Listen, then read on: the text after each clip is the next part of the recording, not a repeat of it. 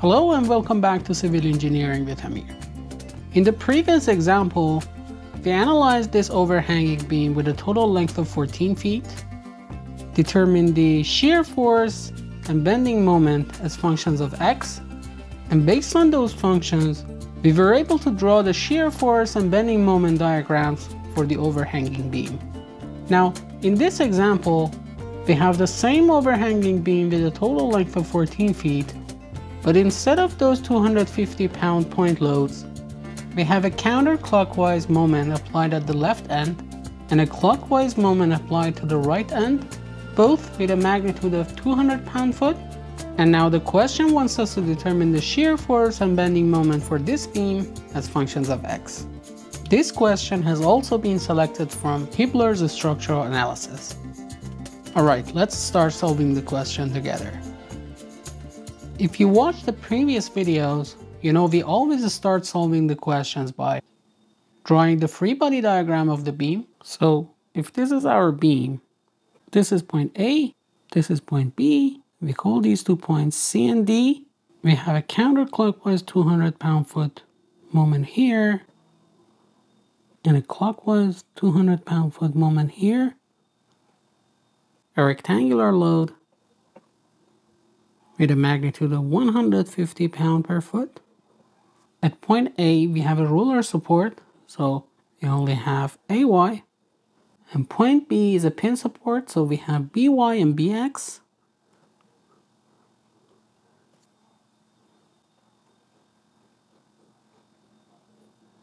And now in the second step, we should write the equations of equilibrium for this free body diagram and determine these three support reactions. So step 2, we'll be writing the equations of equilibrium and determining these support reactions. But before writing the equations of equilibrium, we should first substitute this rectangular load with a single resultant force which is applied at the centroid of this rectangle. We know the magnitude of our single resultant force will be 150 multiplied by 6 or 900 pound, and it will be applied at the centroid or in the middle of this rectangle, or a distance 3 feet from each of these supports. So this free body diagram here can be substituted by something like this. So this rectangular load was substituted by this single 900 pound point load which is applied in the middle of this rectangle. Now in the x direction we have sigma fx equal to 0 this direction. So bx plus, we have no other force in the x direction, is equal to 0. This will give us a bx equal to 0. Similarly, in the y direction, we have ay minus 900 plus by equal to 0. So ay plus by will be equal to 900. And if we take the moments around any point along the beam, for example point B, we can say sigma mb is equal to 0 in this direction. So 200 minus ay multiplied by 6 plus 900 multiplied by 3 minus 200 will be equal to 0. And this will give us an ay equal to 450 pounds. And now if we put this ay in this equation, we have 450 plus by is equal to 900. So by will also be equal to 450 pounds. We also know that instead of writing the equation of equilibrium for moments, we could use the symmetry in this beam. So bx is equal to 0. The geometry of the beam is symmetric. The loading is also symmetric. So the beam is symmetric and ay will be equal to by. And using this equation, we could say 2ay or 2by will be equal to 900. So ay and by will be both equal to 450 pounds. And now in the third step, we should cut the beam at different sections and draw the free body diagrams for each segment. So I'm just going to copy this diagram. bx was equal to 0, ay and by both equal to 450 pounds. Our first cut section will be somewhere between points C and A. The second one will be somewhere between point A and B. And finally, the third one will be somewhere between point B and D. And now for each cut section, we're going to have two cut segments. Our first cut section was between point C and A, or X between 0 to 4. So for this cut section, this will be our left cut segment, and this will be our right cut segment. So our left cut segment will look like this. So we cut the beam at a distance X from the left end. We have V1X downward and M1X counterclockwise. And the right cut segment will look like this. So we cut the beam at a distance X from the left end. The length of our left cut segment was X. The total length of the beam was 14 feet. So the length of the right cut segment will be 14 minus X. So this is 14 minus X. 14 minus X minus this 10 will be 4 minus X. We have V1X upward and M1X clockwise. Our second cut section was between point A and B, or X between 4 to 10. So this will be our left cut segment, this will be our right cut segment. So the left cut segment will look like this. We cut the beam at a distance X from the left end. So this length will be X minus 4. We have V2 downward and M2 counterclockwise. And the right cut segment will look like this. The length of the left cut segment was X. The total length was 14. So the length of the right cut segment will be the total length minus the length of the left cut segment, or 14 minus X. 14 minus X minus 4 will be 10 minus X. We have V2 upward and M2 clockwise.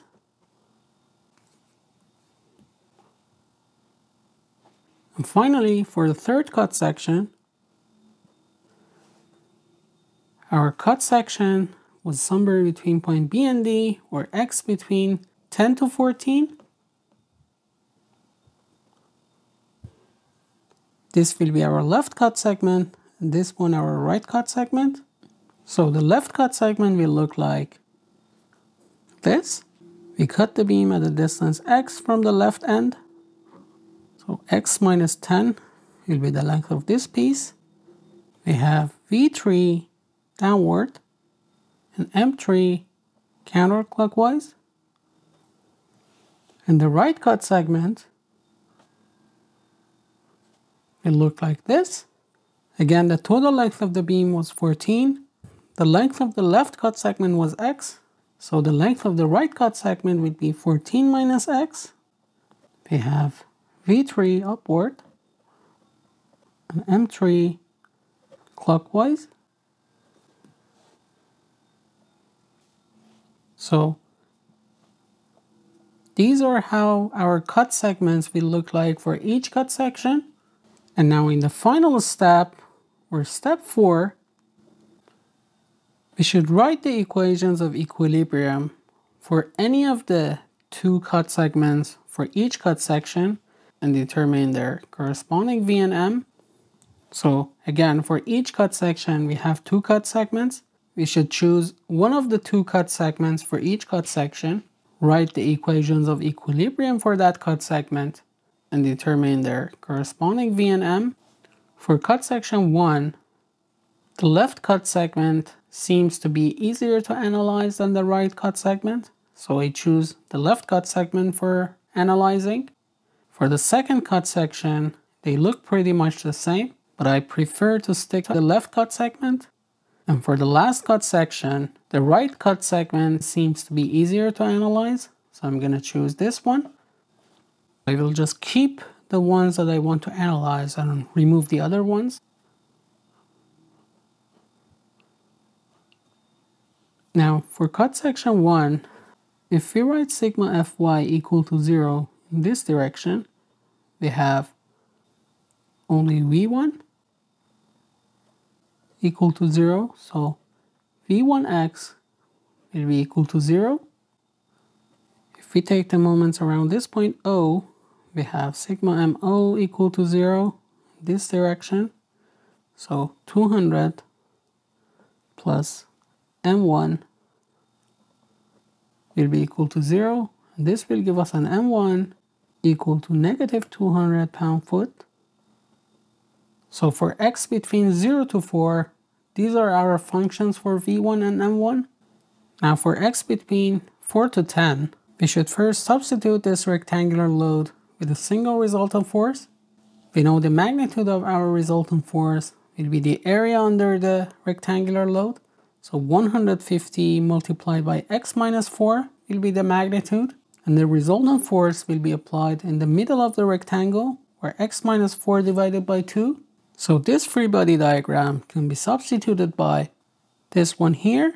So we substituted this rectangular load with this single resultant force with a magnitude of 115 multiplied by x minus 4.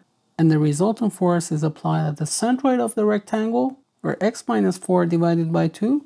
So I'm just going to remove this one and write the equations of equilibrium for this one.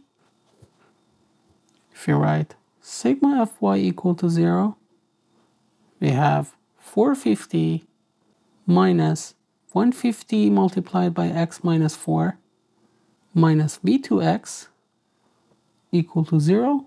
And this will give us a V2x equal to negative 150x plus 1050.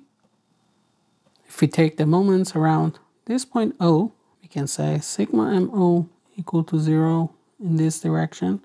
We have 200 minus 450 multiplied by this distance, or x minus 4, plus 150 multiplied by x minus 4 multiplied by this distance, or x minus 4 divided by 2, plus m2 will be equal to 0. And this will give us an m2x equal to negative 75x in the power of 2 plus 1050x minus 3200. And finally, for the last cut section, or x between 10 to 14, if you write sigma Fy equal to 0, this direction, we have V3x, and we have no other force in this direction. This will give us a V3x equal to 0. If we write sigma m around this point O equal to 0, this direction, we have m3x plus 200 equal to 0. So m3x will be equal to negative 200 pound-foot. And now we can summarize our results by these functions here, and using these functions, you'll be able to determine our shear force and bending moment at any point along the beam. Alright, now let's draw the shear force and bending moment diagrams using these functions. Okay, for the shear force at point C, we have a free end and no external shear force is applied. So the shear force at this point will be equal to 0. For x between 0 to 4, our shear force will remain equal to 0.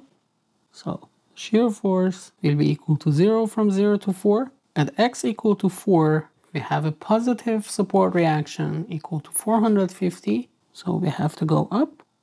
This will be 450 pounds here. From 4 to 10, we have a linear function with a negative slope of 150. So the shear force diagram will look like this. So this will be negative 450. And this point here will be x equal to 7, or right in the middle of the beam. At x equal to 10, we have another positive support reaction with a magnitude of 450. So positive 450 plus this negative 450 will bring us back to shear force equal to 0. And from 10 to 14, our shear force will remain equal to 0. And at x equal to 14, or point D, similar to point C, we have a free end, no external shear force is applied. So the shear force at this end will also be equal to 0. For the moment diagram, at x equal to 0, or point C, they have a counterclockwise or negative external moment with a magnitude of 200 pound-foot. So we have to go down. This is negative 200. For x between 0 to 4, our moment will remain constant equal to negative 200. For x between 4 to 10, we have a quadratic function. Since our shear force at x equal to 7 was equal to 0, if we put this x equal to 7 in this function, we will have m7 equal to 475 pound-foot. And also, if we solve mx equal to 0, at 2 points between 4 to 10, or x equal to approximately 448 foot, and x equal to approximately 952, the moment will be equal to 0. So somewhere here and here, and at x equal to 7, the moment was equal to 475, somewhere around here. Now if we draw this function, we're going to have something like this. This is also negative 200. And finally, from 10 to 14, the moment will remain constant at this negative 200 pound-foot. And at x equal to 14, point D, we have a clockwise or positive external moment with a magnitude of 200. So positive 200 plus negative 200 will bring us back to moment equal to 0. This was 475. This is x equal to 448. This is x equal to 952.